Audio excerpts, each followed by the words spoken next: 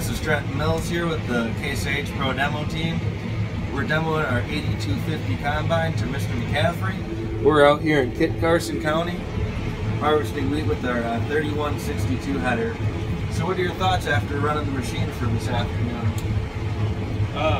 Well, it seems to be a very efficient machine. I really like the Harvest Command feature, where it maximizes the ground speed with the performance of the combine, the throughput of the grain. It's taken me a little bit of time to get used to running it, but once you get the hang of it, I mean, and let the machine actually do the work for you, yeah, I like that feature. How does it seem to compare to running your other machines manually, I guess? I think you probably don't have near the operator error involved.